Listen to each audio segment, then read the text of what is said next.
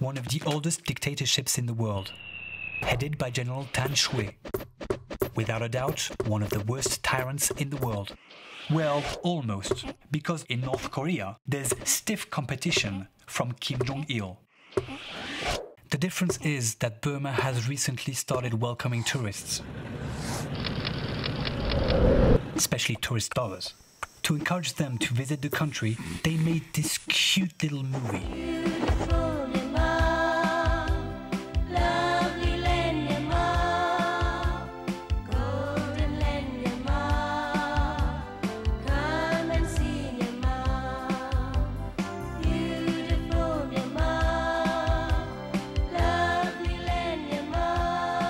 Harmony, the good life, well-being. If you believe the regime, Burma is paradise on earth. When you see this absurd propaganda, you ask yourself, what's behind all that?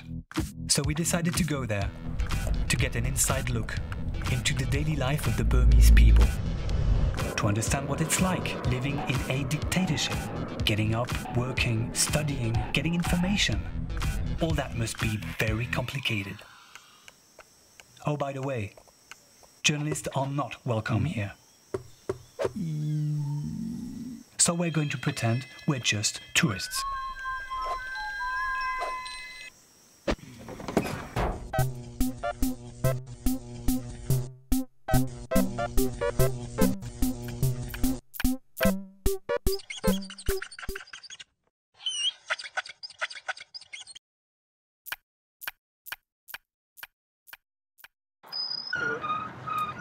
You cannot pronounce the word Burma here in this country. Since '89, the junta decided to rename the country Myanmar, which means the first inhabitant of the world. But of course, all that is just propaganda. The regime is especially touchy about this issue. The Burmese ambassador to the United Nations constantly issues reprimands to impose the use of Myanmar on countries like France or the United States that don't recognize it or refuse to use it.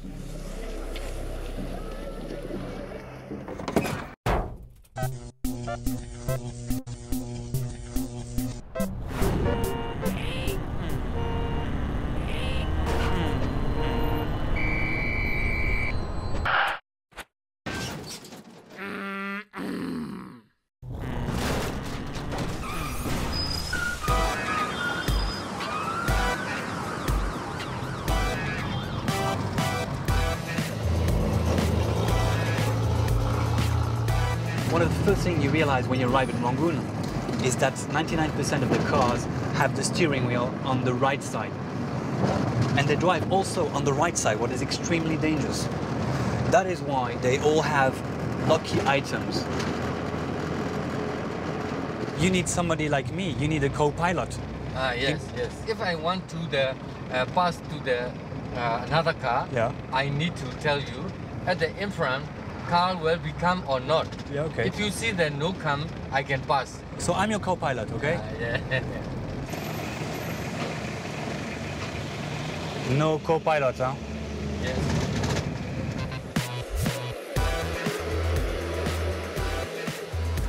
What you must know is that the direction of the traffic changed in 1974 when the astrologers of the former chief of the junta, Ne Win, told him that it would bring him luck.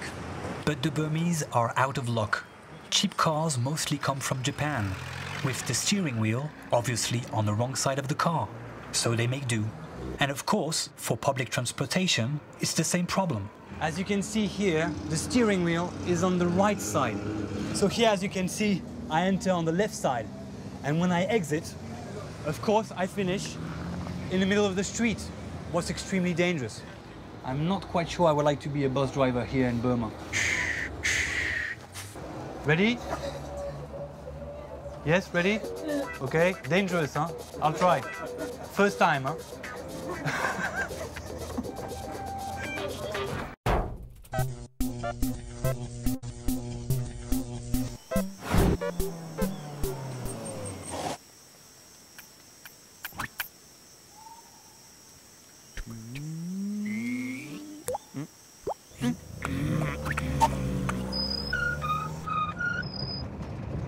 Here we're in a public gas station. We're not supposed to film here, so we're staying in the car. Every Burmese is allowed about 2 gallons per car, no more. It's an obvious way to limit the travels in the country.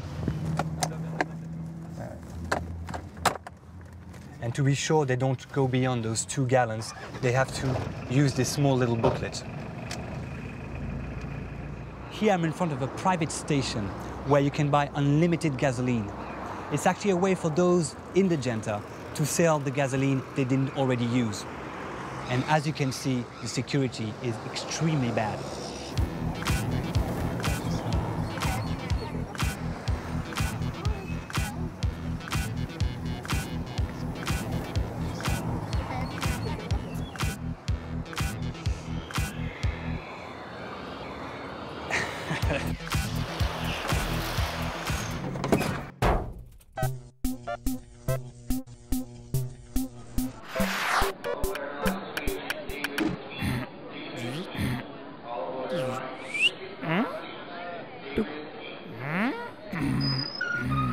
In Burma, each tourist has the right to enter the country with $2,000 in cash, max. There are no other methods of payment. No credit cards, no traveler's checks, Hello. Nothing.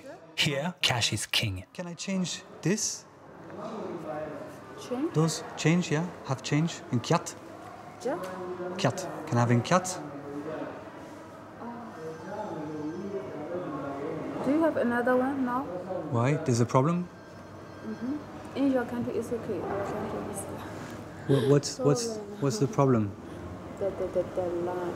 The line here. So I can't change that. You don't have the another one? No, this, but there's a problem with this?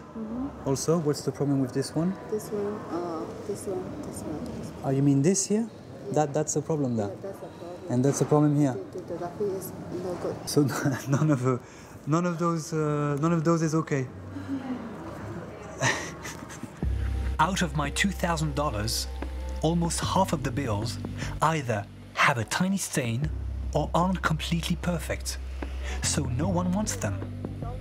Simply because the junta doesn't accept them.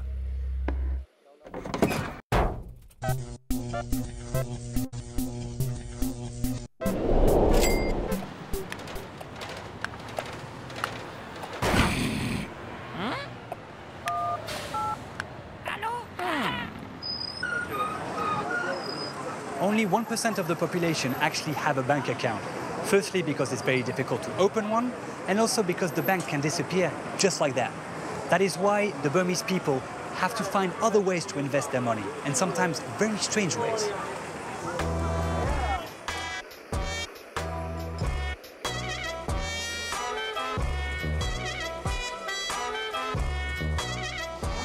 Tell me, if I want to buy a SIM card, Yes. Can you write to me the price to have an official big SIM card? How much is it? Okay.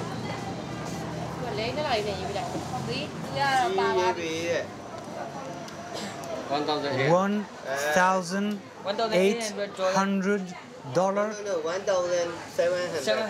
$1,700 for one SIM card?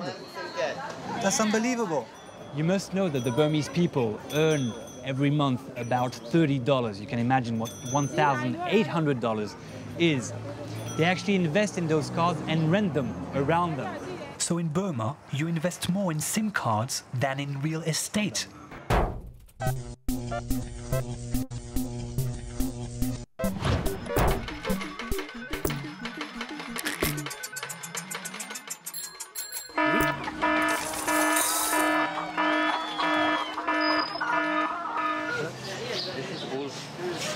Full money. Okay. We have to use that.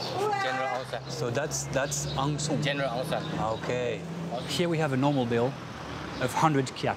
But what is quite incredible is at the end of the 80s, the junta decided to press some bills that are all multiples of 9. Okay, this is 100. That makes sense. Yeah. But 90 is weird. That is also astrologer number. Okay. 9 is supposed to be a good number for the junta. So you have bills of 90 and 45 kyat, what is absolutely absurd But this is incredible. I mean, 90 and 45 is really funny. But this is not very easy to make the change, you know? If I want to pay, it's complicated with 90 and 35. This lasted only a few years and created a huge fiasco, an economic fiasco, and they decided to come back to reason and come back to normal bills. Welcome to Burma.